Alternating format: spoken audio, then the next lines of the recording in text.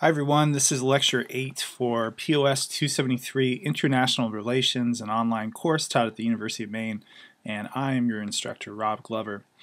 Today's lecture is on international organizations and law. So we are going to talk about international law, the mechanisms of international law, how it is created and enforced, and in particular there we'll be looking at how international law is sometimes a little bit different than probably our prevailing notion of law, how we think about law and the administration of justice at the domestic level. So we'll talk about those things, some of those key differences and some of the ways in which international law is made and then implemented. And we'll talk about international organizations and whether or not international organizations, some different perspectives on whether or not international organizations and international law are effective, whether they accomplish what they set out to accomplish, and whether or not they're just, whether or not we can talk about something as sweeping and large in scope as international justice. And then we'll talk about some key examples of international and regional intergovernmental organizations. We'll look at the United Nations, which in particular is going to be important in this class in that you'll be participating in this simulation in which you play the role of certain key actors within the United Nations. And then we'll close by talking about a regional organization that I'm sure you've probably heard of and it's been in the news quite a bit recently, the European Union. Okay, so to start, we need to map out something called global governance. We talked about global governance briefly in this class. Global governance refers to, this is just the definition taken from your book, the formal and informal processes and institutions that guide and control the activities of both state and non-state actors in the international system. Now we use that terminology global governance, and it's important to note that it doesn't mean global government. We have never had a global government. We probably never will have anything approaching a global government, at least not in the foreseeable future.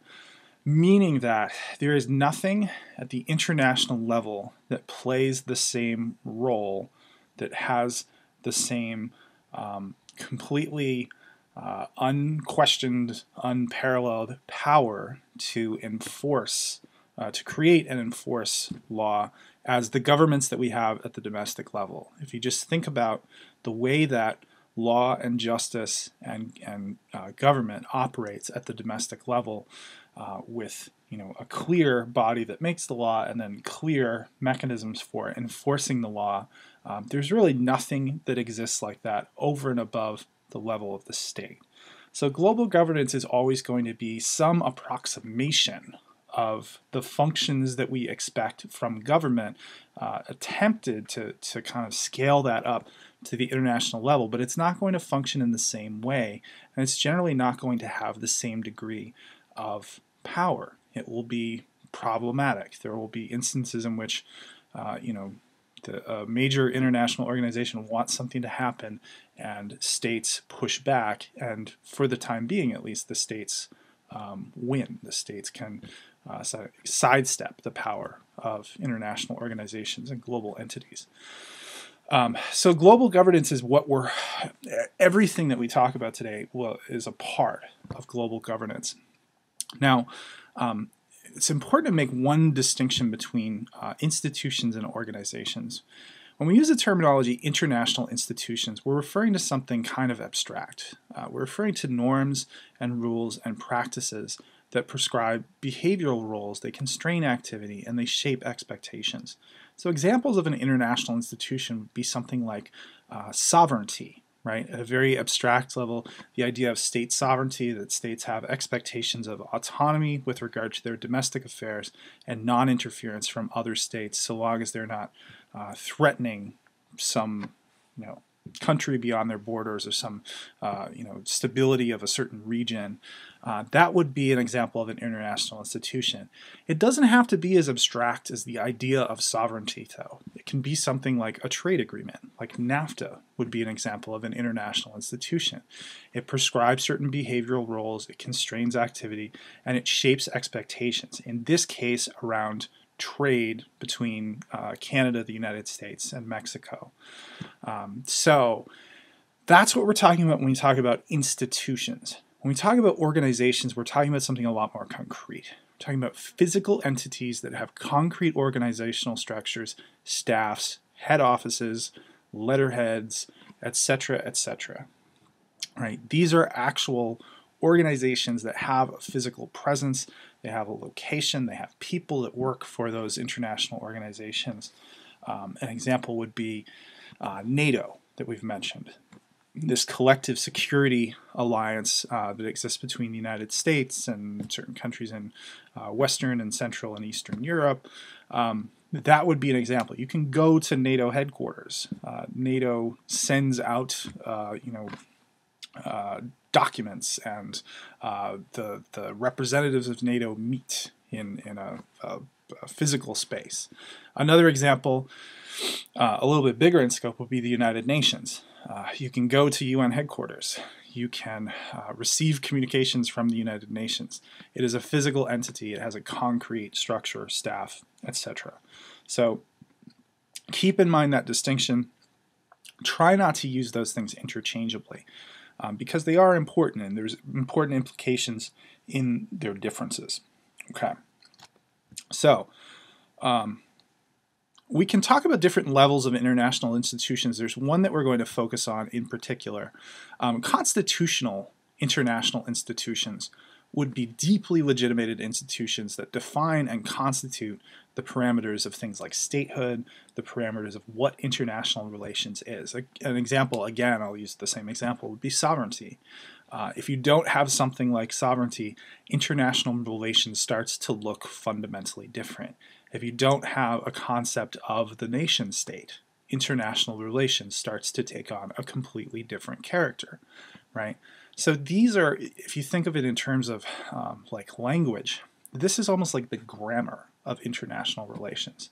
If you decided that you were going to abandon the rules of grammar and make up some alternative set of institutions and expectations with the way that you communicate, you would sound completely different. Your communication would be rendered incomprehensible to those that still accepted that basic expectation that we construct language and communicate with one another in a certain way. Same thing with these constitutional institutions. If we abandon sovereignty, if we abandon the idea of statehood, if we abandon the idea that representatives of states can speak for their country as a whole and act in their behalf, international relations starts to look fundamentally different. So that's what we're talking about when we say constitutional institutions. They're important. They're crucially important, and some of the key ones, like state and sovereignty, we've already talked about. The next level is fundamental. These provide basic rules and practices that shape how states cooperate and coordinate with one another, shapes how states solve problems associated with cooperation and coordination. So, for example, these would be things like international law, just the existence of international law, norms and expectations and behavior and ways of compelling states to behave according to a certain framework, a certain set of expectations. That would be an example of a fundamental institution.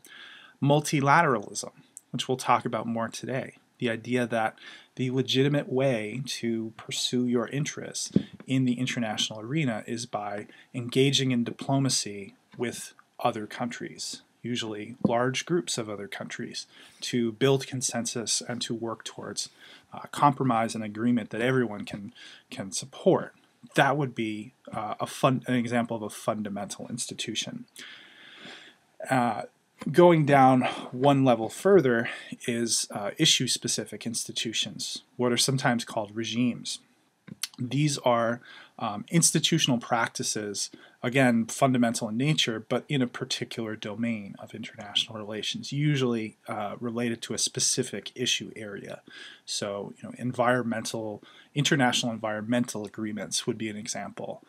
The law of the sea is an example. It's a whole series of stipulations about where one's territorial waters begin, how you engage with others once you step outside those territorial waters, what claims to resources within those waters you have, The Geneva Convention would be another example, a series of international agreements, conventions, law relating to how we behave towards one another in the context of conflict and warfare, and how we treat prisoners of war, and expectations for what types of weapons we use in conducting warfare. So that would be an example of issue specific.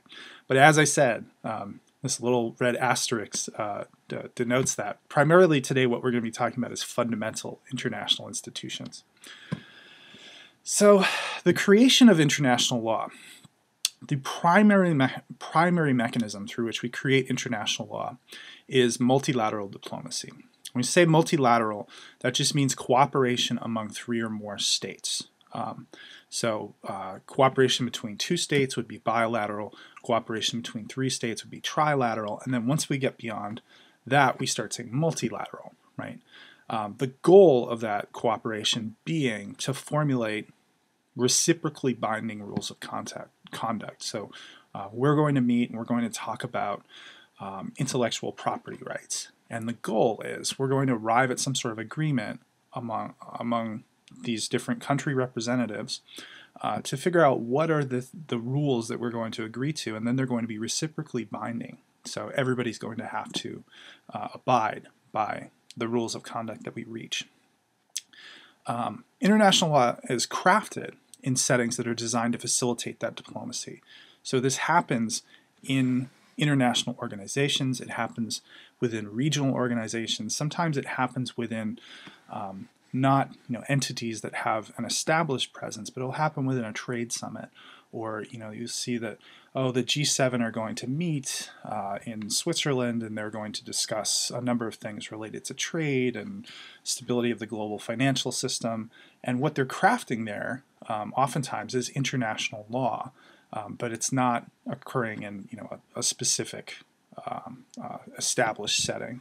But things like the United Nations, the EU, African Union, APEC, Arab League, right? Oftentimes they get together and their goal is to craft these reciprocally binding rules of conduct.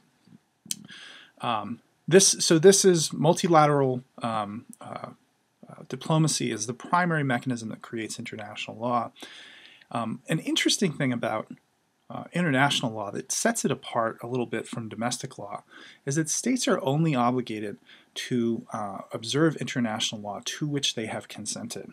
Right? So the consent process is a lot more formal in international law. States can, if there's a convention that sets certain expectations for states, maybe it relates to certain types of weapons that you say, people that sign on to this convention aren't going to use these types of weapons. They're not going to use landmines, right? Anti-personnel landmines. The only countries that are actually bound to observe those rules of conduct are countries that have explicitly signed on to that piece of international law. If you haven't signed on to it, if you haven't consented to it, it doesn't apply to you.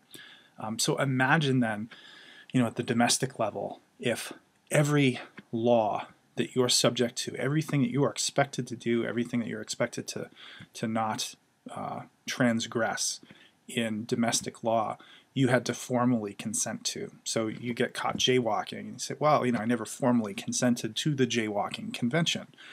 That wouldn't fly in domestic law. You're expected to have awareness of the laws and you're expected to abide by them. But international law, it's a little bit different because of that expectation of state sovereignty, that states can't be held to a standard that they haven't set for themselves within reason. Then states are only obliged to observe international law to which they've formally consented. So a little bit different. We're kind of in a little bit different territory. States can also sign on to international law with reservations. So say there's a big complex piece of international law with lots of different expectations. This happens a lot with human rights. There's for example, a Convention on the Rights of the Child, which is an attempt to create a piece of international law. Signatories to this Convention on the Rights of the Child agree to abide by certain expectations of the rights of children that children aren't going to be put at risk, children aren't going to be used as soldiers, you agree to certain standards in terms of child labor, etc., etc., etc. But states can sign on with reservations. States can sign on to a piece of legislation and say, well, we agree with 98% of what is here. These are our 3 reservations. These are the things that we are not going to agree to, but we will sign on to the treaty and we will ratify it, and we will be bound by it with these exceptions. Again, that's an area that's a little bit different than domestic law. You can't decide that you're going to, follow the tax code and tax laws for your income taxes, but say, oh, but these 3 pieces I don't agree to and I never formally consented to, so they don't apply to me. But that does happen in international law. Okay. One very important source of law is what's called customary law. Customary law is just established practice over time. It's something that hasn't been formally codified in a convention or a treaty or a legal document to which states are formally bound. But there have been expectations set. So the Geneva Convention, which I mentioned earlier, in a lot of ways, I mean, when they were formulated in the 20th century, they were addressing new technologies, they were addressing new forms of weapons that had come into being, but a lot of what they were doing, particularly with regard to treatment of POWs and things like that, was formalizing things that had pretty much been the expectation in the course of warfare over the last 100 years. It was pretty much what we'd been doing in our international interactions with other countries, but it hadn't been formally codified anywhere. So a lot of times when states go to formulate a piece of international law, it's a matter of taking the practice, what has kind of informally sprung up over time, and just formally laying it out and then getting countries to formally agree to it. So it's just clear and precise what exactly the expectations are in international relations and international affairs. So that's important to keep in mind. The customary law can also be introduced in international legal proceedings. So even if a country has not signed on to a specific treaty or ratified a specific convention, they can be held to things if you can make a credible case that there is an established practice and something that a country or a corporation had done was so far outside of that established practice and that custom that it constitutes a breach of law. But that's a much harder case to make, and overwhelmingly the direction in international law is codification, writing things down, getting people to sign on formally.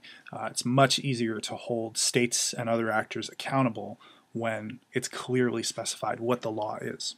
Okay, so that's a quick overview of international law. Enforcing international law is a little bit tricky. One of the critiques of international law, one of the things that people will inevitably say about international law is that it is not law. They'll say it's unenforced or it's unenforceable. And that's true in a sense, but in a very limited sense. International law is not enforced in the traditional way that domestic law is enforced. So there's no global police force. If I decide that I'm going to go, 80 miles an hour in a 30-mile-an-hour zone, and I get caught doing that by the police, then I'm going to be run through the justice system, and I'm going to be, fined or have my license taken away. And there's this expectation that that's going to happen. If that didn't happen, then that says something about our ability to enforce justice at the domestic level. There's nothing like that in international law. There's nothing that is that clear-cut and that is that formulaic. But that does not mean that international law is unenforced, or it certainly doesn't mean that it's unenforceable. So what are some of the mechanisms of enforcement for international law?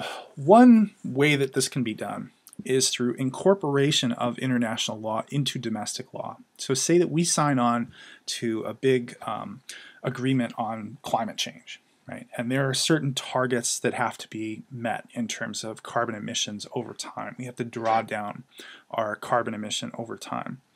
Well, one way that we can do that, one way that we can ensure that we're in compliance with that international law, is to then craft domestic legislation that holds us to those standards. So, if this is the target we need to hit, then we establish emission standards and we hold companies and individuals accountable if they step outside of those emission standards. So we can just incorporate the international law into our domestic law and approve it through, our legislature or our parliament, whatever our domestic legal system is. That's one way.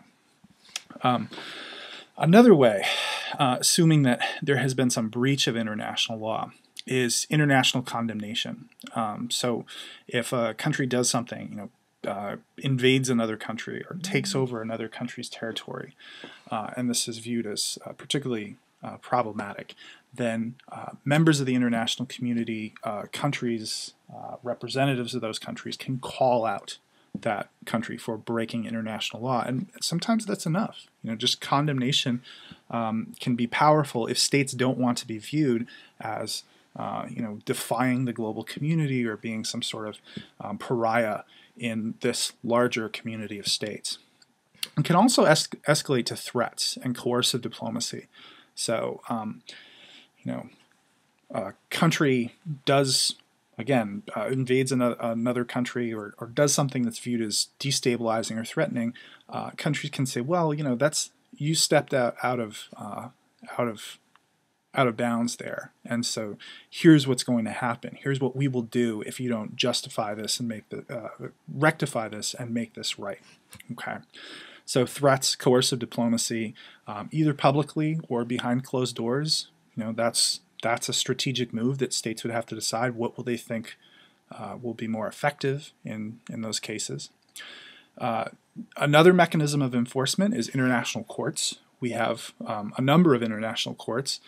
There is, through the UN, there's something called the ICJ, the International Court of Justice, which is a court that exists at the international level for resolving disputes between states.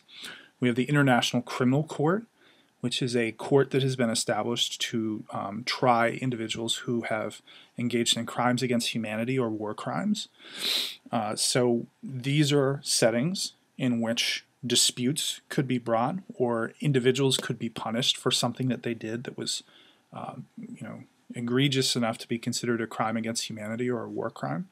So there are these settings. There are a host of other international courts. There's usually courts at the regional level. So there's a court associated with the Organization of American States that can try cases in North, Central, and South America. There's a European Court of Justice that can try cases specific to Europe, et cetera, et cetera, et cetera. There are a whole host of different international settings in which you can attempt to enforce international law. Punitive measures by other states. So this goes back to what we were talking about with foreign policy. This is kind of the stick. Embargoes, targeted embargoes or just blanket embargoes of a certain country's goods, economic sanctions. Oftentimes you'll see the suspension of diplomatic relations. If a country so fundamentally disagrees with something that a country has done, they will pull out their diplomats and kind of close up shop on their diplomatic presence within a country, which may not have a very tangible material effect, but symbolically that's very important. We actually just reopened our embassy in Havana, Cuba, after decades of not having a diplomatic presence in Cuba. And that was viewed as a kind of a symbolic moment of a real change in the relationship between the United States and Cuba.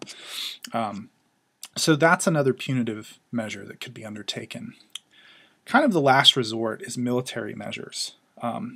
This is probably the least ideal way of enforcing international law. These could be things like bombing, a targeted military strike. It can even be invasion and occupation. It's generally the last resort. We don't want to live in a world in which the only way that we can enforce international law is getting our military to go in and invade other countries and occupy them when they break international law. It would generally have to be for something extremely, extremely severe that threatens either the stability of a specific region or just the stability and safety of the world as a whole. And even then, it would probably have to be a pattern of activities. It wouldn't be, a single kind of transgression. It would be a country that for a very long time had been engaging in action that was viewed as threatening and destabilizing and needed to be severely, severely punished.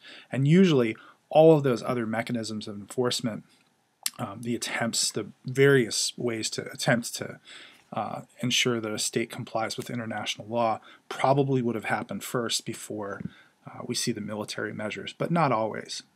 Really depends on the foreign policy of the specific country that's engaging in the military action.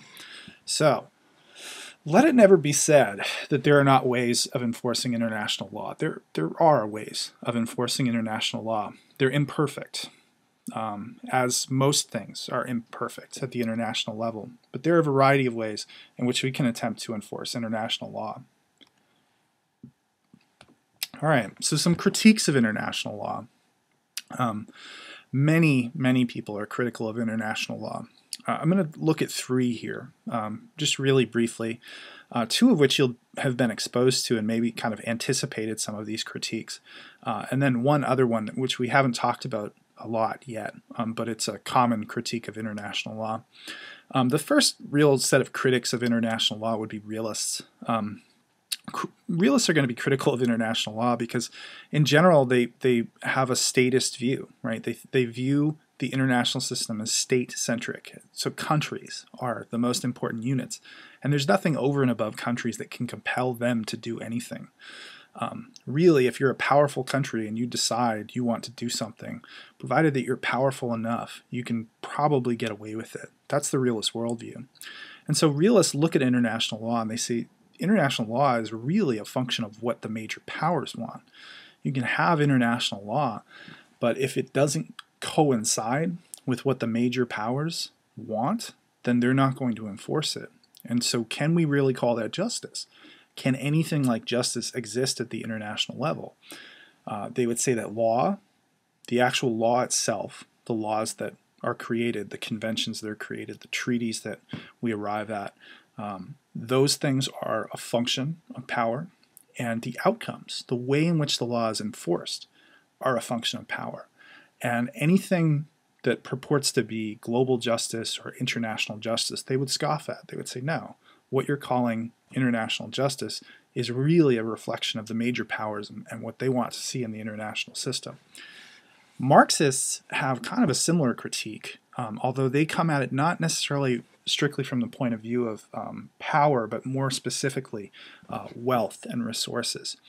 So Marxists would say that international law reflects this unequal hierarchy of wealth and resources that exists within countries, but it also exists at the global level. And so they would say that law and outcomes, the law itself and the outcomes, the way that the law is enforced, really reflect the will of wealthy elites more than justice. So again, they would be critical of just the idea of international law.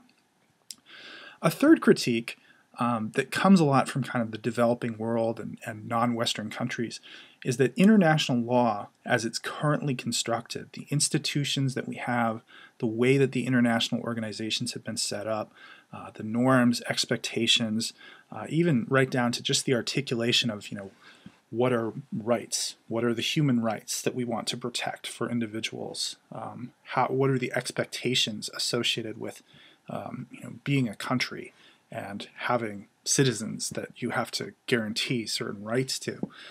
They would say that it reflects Western assumptions. They would say that these major organizations were set up by Western powers and reflect a constellation of power that really emerged during European imperialism. And so the law and the law itself and the outcomes, the way that the law is administered and decided and acted upon, reflect Western cultural dominance more than justice, right? So there are a variety of critiques of international law. There's some different angles that you can approach international law from, but there are folks who are very, very critical of international law.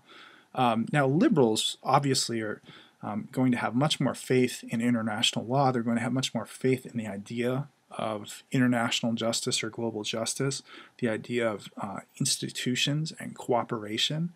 and that international organizations can create settings that facilitate multilateral diplomacy and hopefully create law and create expectations and norms which are reflective of the global community rather than any one set of powers, right? They really have faith that this is possible. Liberals in general will recognize too that that might take time, and this is an imperfect process, and it's going to be incremental to create organizations and institutions that really reflect that global justice. But again, they would take the long view.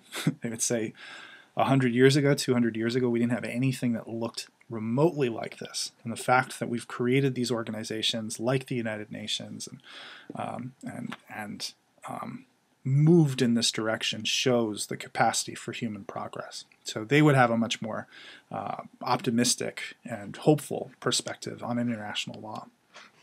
Okay, so we're going to shift gears a little bit. We're going to talk about the United Nations. As I said, the United Nations is one of the key international organizations, probably the key international organization that exists in the world today. So we're going to talk a little bit about the United Nations, its overall structure, and we'll also delve into two key branches, functions of the United Nations, the General Assembly and the UN Security Council. The UN Security Council, you will get to know intimately through your participation in the ICON simulation, which you take on the role of country representatives to the UN Security Council. All right, so this is a basic kind of organizational chart of the United Nations system.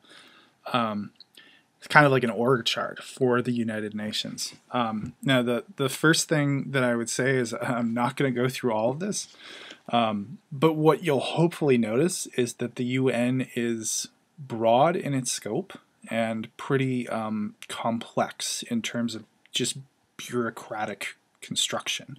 It's actually one of the major critiques of the UN is that it's a complex organizational structure. There's a lot of overlapping mission.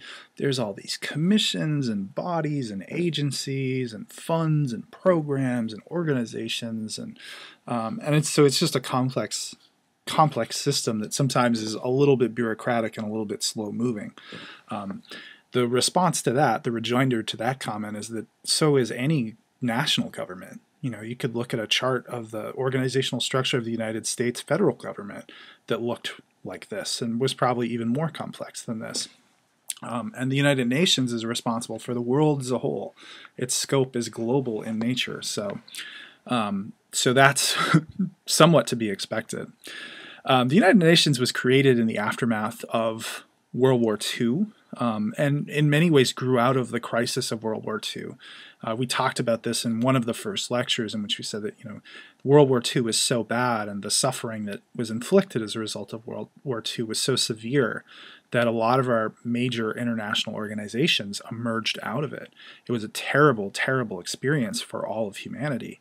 But we did have this kind of growth and the recognition of the need for international organizations that hopefully could prevent some of the carnage in the future.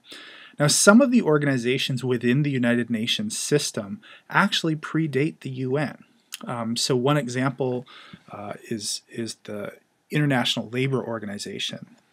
That was a part of the precursor to the United Nations known as the League of Nations, which again I think we talked a little bit about in the lecture on history of the international system. This idea that, you know, we would create some sort of international entity that would craft norms and international law and prevent World War I, things like World War I from happening.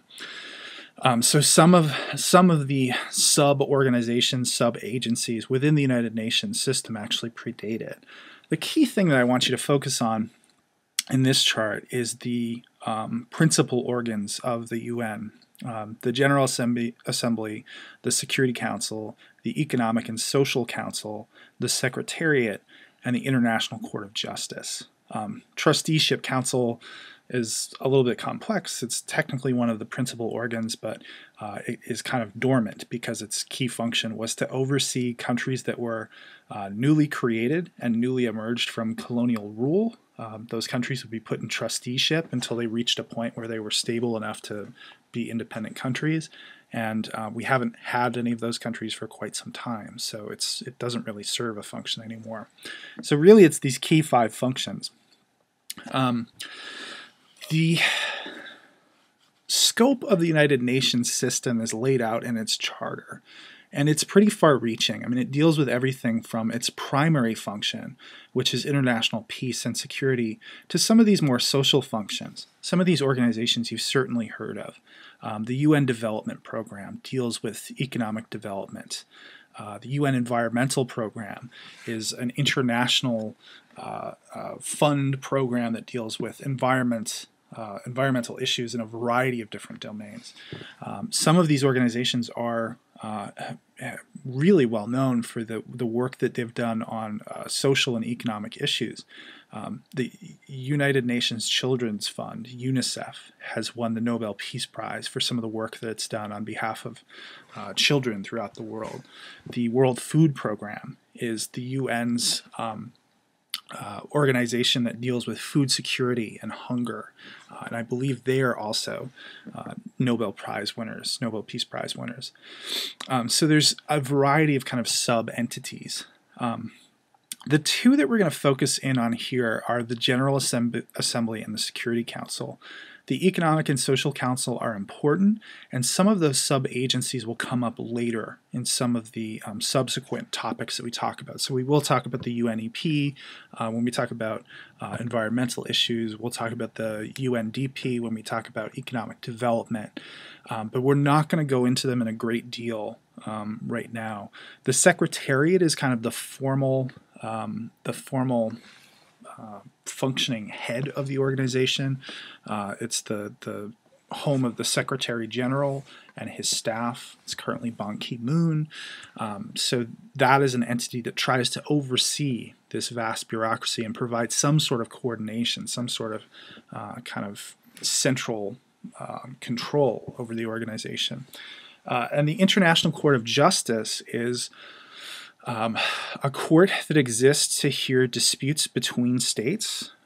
So if an issue emerged and 2 countries were having a dispute and they wanted a legal setting in which they could air their dispute, the ICJ would be a setting in which they could do so.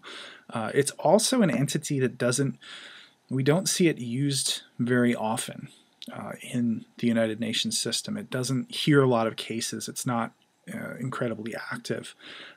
It's a function of several things. One of them is the difficulty in enforcing decisions. So there have been instances in which the ICJ has reached a decision and it's been summarily disregarded by the country that has been found having to do something, provide restitution or stop a certain action. It also reflects the growth of some of these regional organizations that we'll be talking about that also have regional mechanisms for justice over and above the state level, and the development of things like the International Criminal Court. So there's a lot of justice institutions of justice over and above the level of the state. And so the ICJ, as that growth has happened, has kind of been pushed aside as one of the key ones. Okay, so let's talk a little bit about the General Assembly. It's the closest thing that we have to a global parliament. And it's said to function as a parliament of nations. It's a very egalitarian institution, powers distributed relatively equally. All member countries get representation and equal vote. And I will just say as an aside that virtually every country in the world right now is a member of the United Nations. There are a few holdouts that are not members of the United Nations. In general, they'll send some sort of representative, but they haven't become formal members. One is the Vatican, which sees potential problems with so the Vatican, the Holy See, is a country. It's a sovereign nation, but it sees potential problems with essentially what is a small section of Rome that is the home of the Catholic Church having a formal vote in the UN General Assembly and being a formal member. Kosovo, I think, is not yet a member of the UN General Assembly. I think there's about 4 countries that are not members of the UN General Assembly. Taiwan is actually not a member of the UN General Assembly because it it's a complex story to get into, but essentially it involves Taiwan viewing itself as the rightful heir to power and the serving as the head of government in China. Right? Taiwan was created through the Chinese Civil War, and these nationalists ended up in Taiwan after getting chased out of China. And so, while it's technically a separate sovereign country, they view China as rightfully theirs. So they essentially, as a protest over the Chinese Communist government, are not formal members of the UN General Assembly or the United Nations as a whole. Anyway, that's an interesting story if you want to look it up. Okay, so the UN General Assembly is a setting in which all member countries get representation and an equal vote. They can consider, deliberate, and vote on any issue within the scope of the UN Charter. The UN Charter is this initial document that lays out the mission and the mandate of the UN, of the United Nations. It's very, very broad. The Charter of the UN essentially deals with virtually any world issue that you could think of. So really, most anything that would happen in the world falls within the scope of the UN Charter and therefore can be taken up at the UN General Assembly. They pass what are called resolutions. For most of those resolutions, in order for them to pass, it needs a simple majority vote, 50% plus 1. In certain instances, in certain important decisions, the General Assembly needs a 2/3 majority vote. So if it were to make a major decision on something related to world peace or security, whether or not it was going to authorize a certain military action that was going to be taken, or admission of new members. There was a country that was petitioning the UN to become a member. Say there was, a breakaway republic, a secessionist movement in some country, and they formed their own country, and they wanted UN recognition. They wanted to be recognized as a sovereign nation and enter into that community, the global community that makes up the General Assembly and the United Nations as a whole. That would require a 2/3 majority vote. But for most instances, all you need is a majority vote. What is the status of these General Assembly resolutions? They are recommendations. That's it. The decisions reached by the General Assembly are only recommendations, and there's no formal body within the UN that can compel states to comply with General Assembly resolutions. So as a result, General Assembly resolutions are sometimes disregarded, particularly if there's a General Assembly resolution that is critical of a major power. There's been a number of instances in which there's been some resolution calling on the United States to stop doing something, and it's overwhelmingly passed the General Assembly, and the United States will simply disregard it. It will recognize that the General Assembly has made a resolution, and they might try to get 2 or 3 other countries to sign on with them to vote against that resolution, but it doesn't actually change their behavior. So that's disappointing in a certain sense. But the other thing to note is that there's really not a lot of demand among member states for anything that would compel states to comply with UN General Assembly resolutions. These are states. They value their sovereignty. They value their autonomy. They want to be able to act without impediment.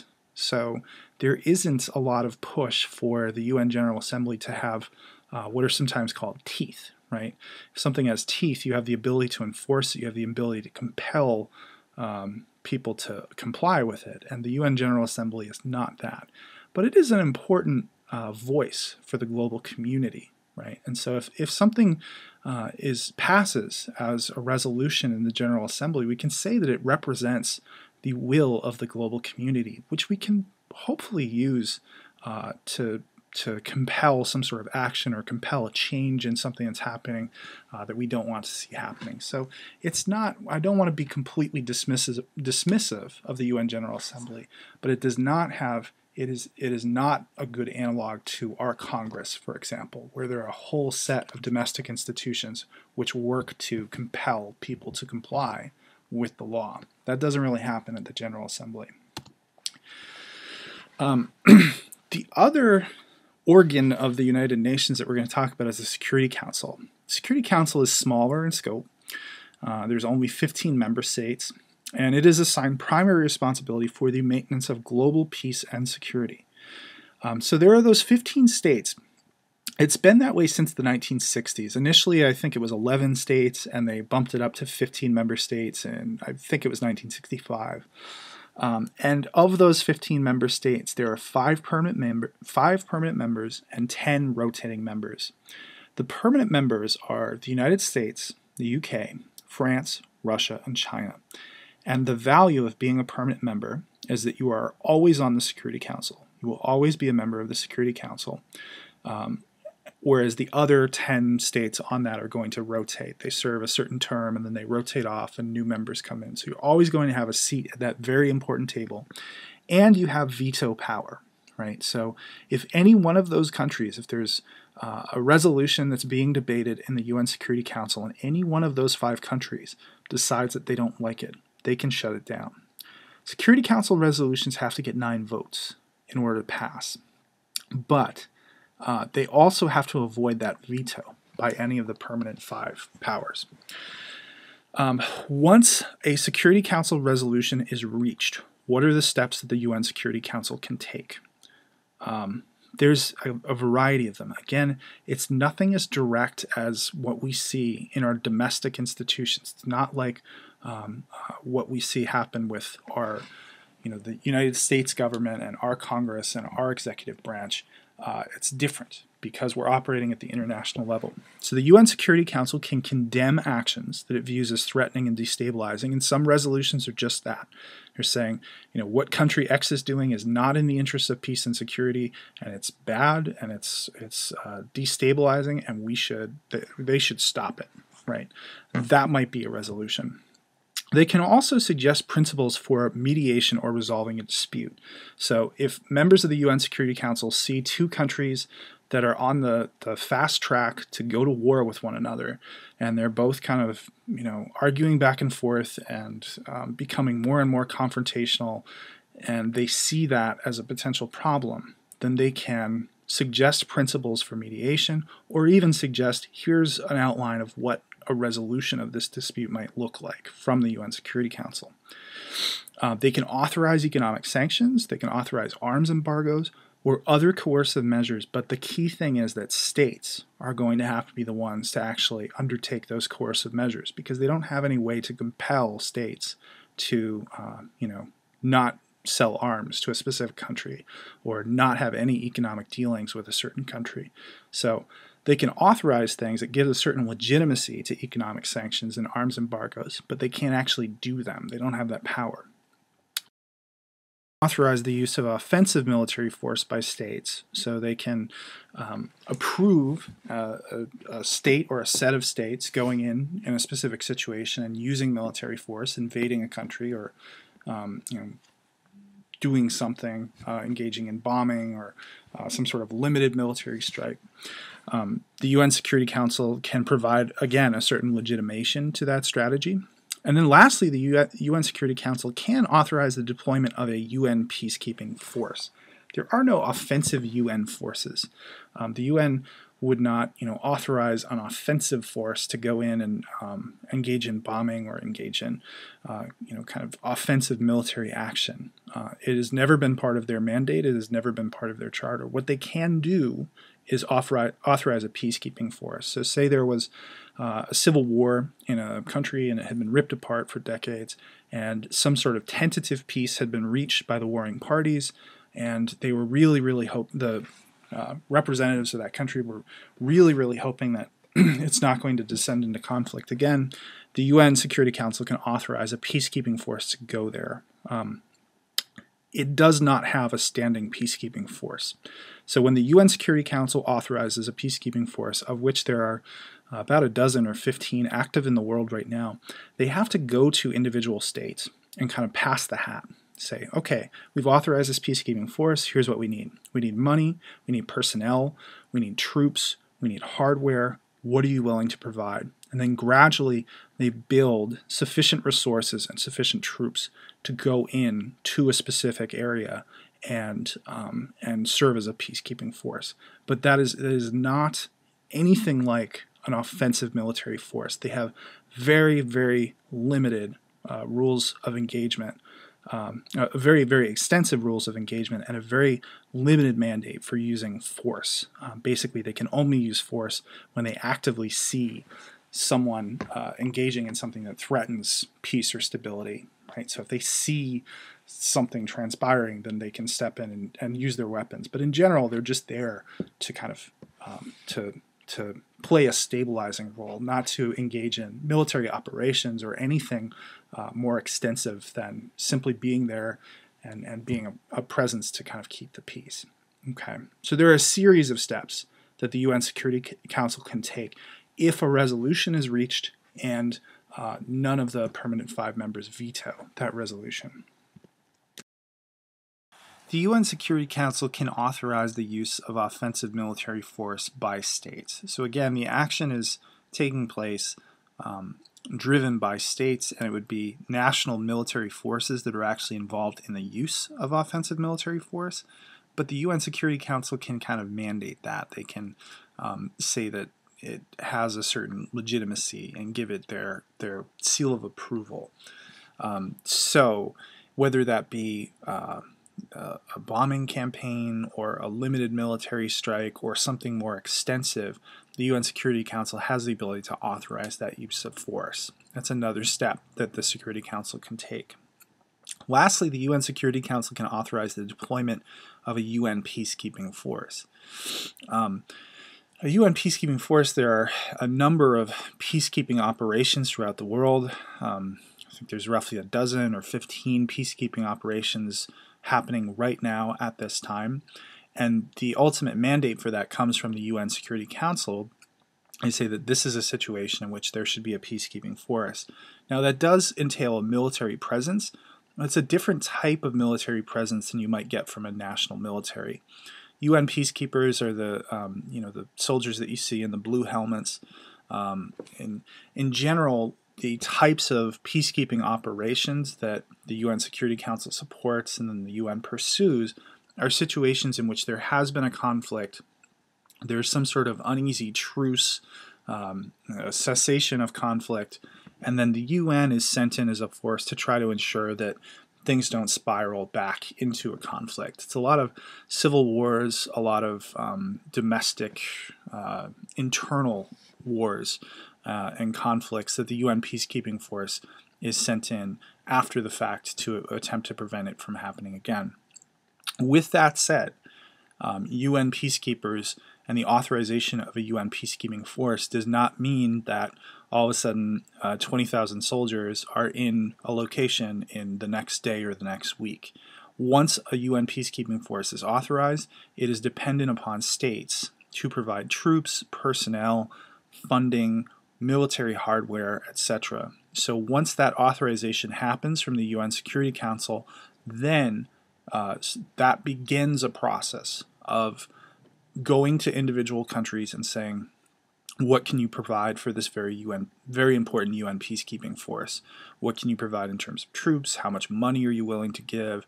How much military hardware will you provide? So it can mean that there's a significant lag between the authorization of a UN peacekeeping force and its eventual presence on the ground.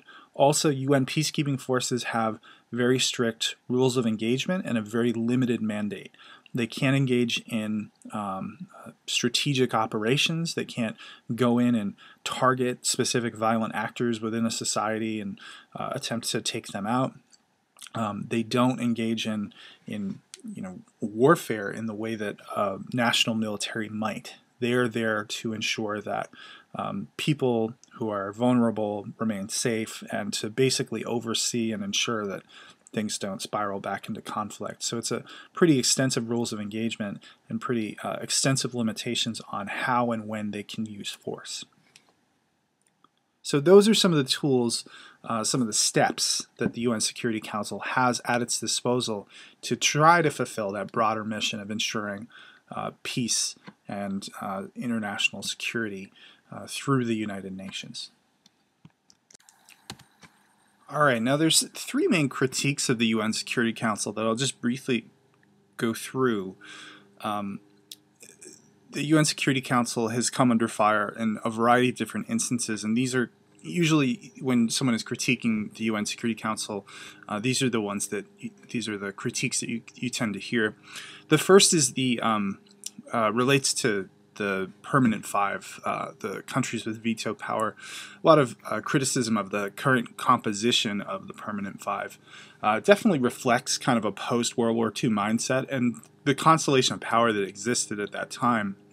And many have said, why is a country like Germany not part of the permanent five now, so long after World War II, or a country like Japan, or the recognition of rising powers like a country like Brazil or India, some of the largest economies in the world, significant military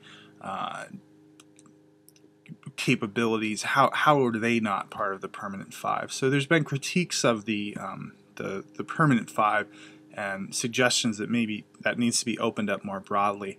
Also in terms of regional representation, some have said that there needs to be broader regional representation. We don't have a country from Latin America. We don't have a country from Africa in the permanent five. Composition of the council generally is also a concern. The idea that maybe the composition of the council should be broadened, and much like we did in the 1960s when the UN Security Council was expanded from 11 members to 15 members, maybe we need another expansion to account for some of the ways in which the world and the distribution of power throughout the world has changed since that time. Many people critique the problematic effects of veto power. If one country decides to block a UN Security Council resolution, if one country in that permanent five decides that there's a step that they don't think the international community should take, it doesn't happen. And in many instances, that can result in action simply not happening, particularly if one of the permanent five has some sort of vested interest in a country that might be a target of a UN Security Council resolution, or if they're concerned about the precedent that a UN Security Council resolution might set. So if they're doing something, if one of the countries in the permanent five is doing something similar to what the resolution would target or critique or condemn, then they might block that action.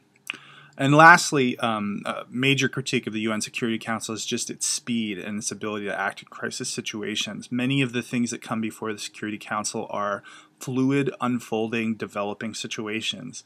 And if action isn't taken quickly, it can mean significant loss of life, it can mean the escalation of a conflict further than it currently is.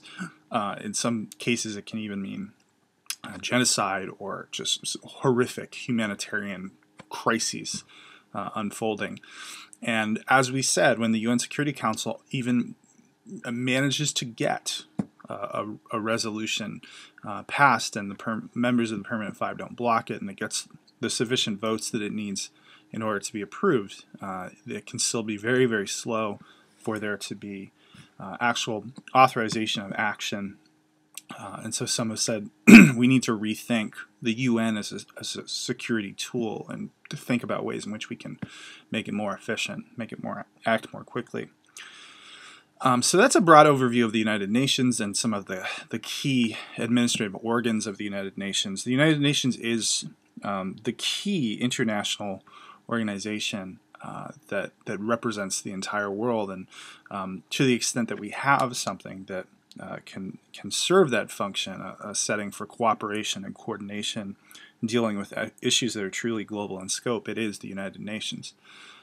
But there are a number of problems and a number of challenges that the United Nations will face. I encourage you to read the section on the UN in your book, which goes into more detail on some of these issues, which are probably going to surface and emerge as we do the simulation. So definitely check out those pages in your chapter and read them closely. Occurring alongside this trend of international organizations is the growing development of regional organizations. There are a variety of them. Virtually every region in the world has some sort of major regional organization, which again is a setting for multilateral diplomacy. It's a setting for the creation of international law. It's a setting in which countries can come together and try to address issues that they face as a region. And the most prominent one, and really one of the remarkable stories of international relations over the past 60 years or so is the formation of the European Union.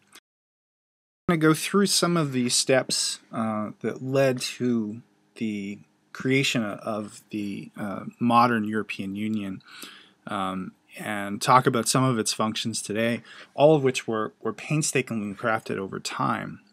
It was a process, a decades-long process for the European Union to become the important regional organization that it is today. When we do that, when we talk about those processes, we use a couple terms that I just want to explain, and I think they're a helpful way to think about how the EU came into being over time and how it's grown and developed. The first is widening. Widening just refers to the geographical expansion of the EU with the addition of new member states. The EU began as something called the European Community in 1958, with just 6 countries, and now has grown to 28 countries. So there's been a significant geographical expansion and several new member states added. The other term that's sometimes used is deepening. Deepening doesn't refer to geographical expansion. It refers to the expansion of collaboration to new policy areas. So this began in a pretty kind of limited way in the 1950s with some agreements to cooperate on the production and allocation of coal and steel by just 6 countries. And now the mandate of the EU, the scope of the EU, in some way touches upon really every major policy area that one could imagine. Anything that has some sort of European component, from agricultural policy to foreign policy to education policy, has the EU plays an important role in shaping that policy. So that term deepening refers to this expansion of collaboration to new policy areas. If we look at the growth of the EU, you can see that it has expanded significantly, and there have been waves of expansion. So these countries that are in dark red in the center are those 6 initial countries. You had Germany, Italy, and France, and also what we call the Benelux countries, Belgium, the Netherlands, and Luxembourg. And those were the 6 countries that kind of initially came together to form the European community, and then over time there have been expansions. In the 1970s, you had the addition of the UK and Ireland. In the 1980s, you had the addition of Greece and Spain and Portugal.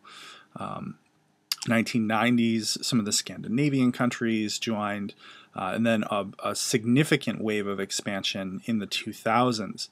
These are primarily countries that had had communist regimes that had been part of the quote-unquote Soviet bloc. They were Eastern and Central European countries that had communist political systems and were heavily influenced by the Soviet Union and the formation of their foreign policy and their domestic policy.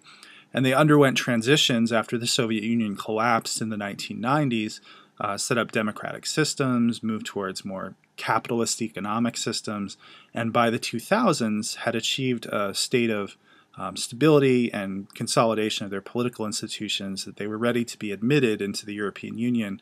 And so there was this significant expansion that happened in 2004, countries like Hungary and Poland and a series of Central European and Eastern European countries. And then 2007, a little bit later, you had the addition of Bulgaria and Romania. It's unclear what countries could potentially be part of widening in the future. There was discussion of Russia potentially being the next member of the European Union. There's always been a little bit of hesitancy about that, and questions of whether or not Russia even views itself as a European country or would want to be part of the European Union. And certainly the kind of foreign policy and geopolitical developments of the last few years might shut the door on Russia becoming part of the European Union anytime soon.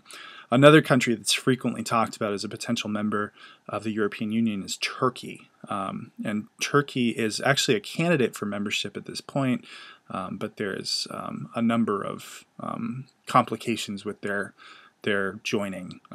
Iceland is another country that could potentially become a member. So there are a few remaining candidates for membership, but really the scope of the EU now is Europe-wide, and after initially a very kind of auspicious beginning with only 6 countries. So the widening has been significant, and significant particularly in the last 10 to 15 years. We've also seen a parallel expansion of policy domains and this deepening that we talked about. If you look at the EU institutions, I'm not going to go into these in any great detail. I just want you to know that they exist. There is a table on in chapter 5 of your book on page 172 that talks about some of these institutions and their functions. But the key thing that I want you to note here is really that any administrative policy function that you have at the national level has been replicated on the European level. So the legislative branch, the executive branch, the judicial branch, there's some parallel corresponding European level institution in addition to the national parliaments and executive branches and judicial branches that exist within countries. Those things don't go away, they're not replaced, but they do have corresponding institutions at the European level. And it means that those national institutions have to share their power with these EU-level institutions. And increasingly, as the scope of the EU has grown, we've seen instances in which the European institutions do, in some cases, have the power to override national institutions. So the European Court of Justice, for example, can issue decisions in cases which then supersede the justice system within an individual level country. So, if there's been a decision that is then appealed to the European Court of Justice, and the European Court of Justice overturns a earlier decision at the national level, then that will supersede that country's national judicial system. That's pretty striking. It's striking that we have European level institutions that have that degree of power and that degree of legitimacy to do that. So this is really a remarkable process, the creation of these institutions, and it says something about the willingness of these countries to be part of a European level set of institutions. I'll go through just kind of a quick timeline of some of the major developments in the European Union. And this is incomplete, but it gives you a sense of the scale of European integration, some of the ways in which the European Union has driven greater cooperation and collaboration forward. Really, the initial purpose, the initial goal of the European Union was to create what's called a common market. In really general terms, that means that trade, commerce, economic activity that happened within Europe would happen as if it was taking place in a single national economy. So when you send goods around the different states within the United States, they are not subjected to the scrutiny, the trade barriers, the customs expectations that they would be if they were going into another country's economy. And that was what the folks within the European, at that point, community and later European Union were pushing for. They said, we have all of these, we have a relatively small geographical area, but we have all of these national economies, and we need to ensure that commerce and trade and economic activity happen as if it was happening within a single country. So the goal from the 1950s really up until the 1990s, when some of this was solidified, was to break down barriers to trade, break down barriers to the movement of goods, the movement of money within the European community, right? And that was a goal that was largely achieved. Some of those barriers to trade were broken down, and really the European Union today, for all intents and purposes, functions as a single economy as opposed to 20 or 28 different national economies. There are also attempts to remove border controls for movement of EU citizens. So in the same way that goods and services and money were subjected to all sorts of controls related to national borders. They wanted to eliminate those border controls. So prior to 1995, if you wanted to go from, Spain to France, and you had come up to a national border, you were going to go through a process much like what we would do if we were going from the United States to Canada, or the US to Mexico, or vice versa. Now, if you travel within the EU, you notice that you cross over borders, and it's almost, you don't even notice it. It's similar to going from Massachusetts to Rhode Island, right? You see a sign that makes you aware that you're in a different country, but there aren't elaborate border checks, and there isn't a whole kind of border patrol system set up. And that was because of cooperation at the European level. They wanted to eliminate border controls for the movement of EU citizens, and just basically make it easier to travel, make it easier to move and establish residence in EU countries. If you were a member of another EU country and you wanted to move to a new country, to facilitate and make that process easier. And the European Union was the setting in which that was all worked out. There was something called the Schengen Agreement where they worked that out. One of the major developments, and something that you're certainly aware of if you've traveled to the European Union, was the establishment of a single central bank with the goal of the introduction of a common currency, the euro. And this happened in the late 1990s. In 1998, they created something called the European Central Bank.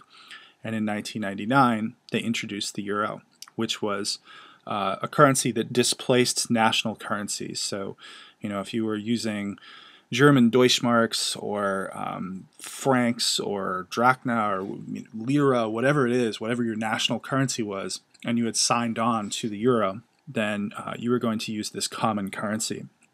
And monetary policy, how much money was in circulation, how that money flowed back and forth, that was going to be determined by a European central bank, which is a really significant step. That involved countries that were part of the Eurozone saying, okay, traditionally we have at the national level had control over monetary policy and our money supply, and how much money is printed and how it's made available to banks and lending institutions and things like that. But we're going to turn over that power over our monetary supply to a European central bank, in which we'll have some say and some control, but we're also going to have to collaborate and coordinate with lots of other national economies and representatives of different countries. So this is a really significant step. 1999, the establishment of a European security and defense policy, which is one of the big sticking points for negotiations about further deepening. Countries are really, really reluctant to give up control or complete control over security policy, defense policy, foreign policy. But there was the establishment of a European security and defense policy, which was a basic outline for how these different European countries are going to collaborate on foreign policy and security issues. And they did establish a European force that was first deployed in 2003. So there is a European level force, largely for peacekeeping efforts, existing alongside national armies and militaries. So a major, major step for sovereign countries to cede some of that control to a regional organization as opposed to having it at the national level. There was a long period of attempting to ratify a European constitution, and it failed on a couple of accounts, in large part because, similar to how our constitution was ratified, it needed to gain a positive vote in a referendum at the national level in each of the European member countries, and there were certain countries that voted it down. And so there's something called the Lisbon Treaty, which basically took earlier versions of a European constitution and brought it to a national vote. And that was ratified and enacted. So there is what basically amounts to a charter of the EU, lays out its scope, lays out how it's going to function. And that was ratified and eventually enacted in 2008 to 2009. Ratified in 2008 and enacted in 2009. So really significant progress that's happened in European integration. And whatever problems the European Union faces now, it is remarkable that a continent which for hundreds of years, if not thousands of years, had basically been at constant war with one another, is now seeing this degree of cooperation, coordination, collaboration, multilateral diplomacy, establishing international law at the regional level. It's a really remarkable achievement. It's the type of thing that if you had a liberal perspective on international relations, you would point to and say, look at this remarkable progress that has been made. How can we say that countries don't seek cooperation and collaboration as a means to stability and order? Okay, there are some challenges. And we'll talk briefly about those challenges, and some of these challenges will come up a little bit later in the course as we deal with specific issue areas. One is that sustaining progress at deepening is difficult as they move towards more challenging areas of collaboration and cooperation. One is immigration. As you expand the European Union, as it widens, as a different group of countries become members of the European Union, and it's been a real serious challenge with immigration. What we have seen is some of these more recent member countries, countries like Romania and Bulgaria and Poland, have different economies than Western Europe.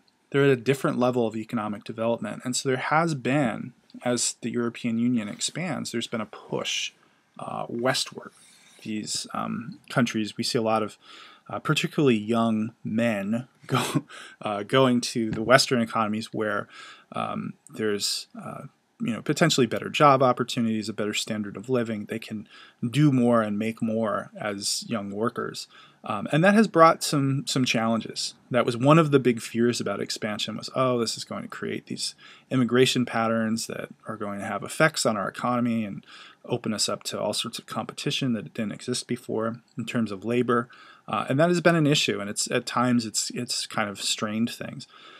We're also seeing immigration across the Mediterranean as some of the countries in North Africa, particularly all the volatility they've experienced recently in places like Libya and Tunisia, we're seeing an upward migration that has there's been some challenges in the European Union in terms of how do you deal with these influx of people, oftentimes fleeing terrible situations, right? Fleeing countries that are war-torn and unstable and seeking opportunity. How do the countries that are on the front lines of those immigration flows deal with them? And how does the European Union as a whole coordinate efforts in that regard? How do we kind of harmonize our immigration policy? And there's been some contention there. A continued issue of a challenge that the European Union faces as it attempts to collaborate more is security and defense policy. As we said, there's been an outline of a collective security and defense policy, but we still see pretty deep internal divisions within the European Union over the security and defense policy. Happening alongside that widening, again, you have countries with very different degrees of power in the international system and very different military capacities and different perspectives on foreign affairs. And so we did see a split in the European Union, for example, over the war in Iraq. We saw some countries that were willing to support the United States and even willing to provide troops. And we saw some countries that were dead set against the war in Iraq and viewed it as a misstep and would not vote for it, would not support it at the United Nations. But then the problem is that you have a common security and defense policy that expects those countries with different perspectives on foreign policy and different perspectives on security to work together for European purposes. So that's a challenge, right? When you have countries with different foreign policy perspectives trying to craft some sort of common approach to security and defense. The major challenge, the big challenge, if you type in European Union challenge in Google, what you will find is the financial challenge, the economic challenge. So, as we said, Europe, the European Union, has a common currency. There is something called the Eurozone, and countries within it share a currency, and they share a central bank, the European Central Bank, that makes really, really important decisions for national economies. And now that the EU has grown in such a way that you have all of these member countries again, similar to some of the challenges associated with immigration, you have really, really different national economies all lumped together in the Eurozone. You have some countries that are incredibly robust, incredibly wealthy, doing really well, manage their money responsibly, keep low levels of public debt. And you have some countries that don't, and some countries that just have a different economic profile. But the problem is, with a European Central Bank and a shared common currency, oftentimes they have to work together, and they're subject to the same conditions for things like access to loans and money and things like that. And the real challenge that we've seen over the past 10 years or so is tensions within the European Union from the more stable economic powers towards some of the less stable economies. We saw this happen to a certain extent with Spain and Italy, and really right now the kind of flashpoint for issues related to the economy and financial challenges is Greece. Greece is suffering an economic crisis, and there are concerns throughout the rest of the Eurozone that Greece's economic crisis might spread, and so they placed certain conditions on Greece's availability to emergency loans, emergency credit, and said that they had to engage in some policy changes and change the way that they provided public pensions and the amount of spending that they're going to engage in, increase their tax rates in certain instances, and really kind of put Greece in a difficult position of belt tightening economically in order to stem some of its economic problems and prevent them from spreading to the Eurozone. And Greece has just recently said, well, this is an unrealistic set of expectations. We're not going to meet our expected debt payments, and we're not going to engage in any further austerity measures or any of these things imposed by the European Central Bank and other international organizations. So the question of whether the Eurozone will remain, the composition will remain the same, and particularly whether Greece will continue to use the euro is very much an open question right now, and that's all unfolding. But it gives you a sense of the challenges just associated with something like the European Union, where you have different national governments and different national economies trying to work together, even though the conditions that exist in those countries and in those economies are very different. Right? There's very different levels of wealth and standard of living and approaches to how you engage in economic policy. So that's the big challenge. That will be something that they'll have to confront in the near future. Beyond the EU, there are a range of other regional intergovernmental organizations. So the whole time we've been seeing this process of greater international collaboration at organizations like the European Union. We've been seeing the same thing happen in virtually every other region in the world. You have something called the African Union in Africa. You have the Organization of American States, APEC in Asia, ASEAN, which is another Asian organization. There's organizations in South Asia. There's the Arab League that is a range of countries in the Middle East and the broader Middle East. So this trend towards regional intergovernmental organizations is another important thing to note, is that we see these organizations for regional collaboration developing, sometimes focused on specific issue areas, sometimes focused on economics or trade, and sometimes with a much broader mandate than that.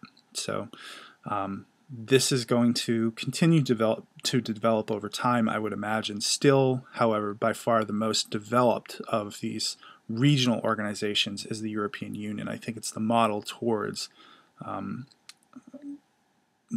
it's the model that a lot of these other regional organizations are striving towards. So really interesting set of developments happening, often in most cases within the past 20 years or so, 30 years or so. These organizations have sprung up. All right, so we're going to wrap up there. That has been a quick overview of international law, international organizations, and then a look at two of the major international organizations. One truly international in scope, global in scope, the United Nations, and then the other a regional organization. For next time, we start to get into some of the other actors involved in global governance. We talk about non-governmental organizations primarily, but we're also just going to briefly mention some of the other entities, actors that can shape global governance beyond non-governmental organizations. So in your book, read, it's just a very brief section of Chapter 5 that deals with non-governmental organizations and some of these other actors. And as you do so, think about what are the most important non-governmental actors in global politics. And ask yourself if globalization has increased the power of these actors to influence international relations. I think that's the implicit argument used oftentimes when we talk about NGOs, is that globalization has somehow increased their power and they have a greater role to play in international relations. Think about whether or not you agree with that, and if so, if you think that that is the case, how does that happen? How do these actors have more power because of globalization? So we'll wrap up there for now and pick up with NGOs next time. Thanks very much.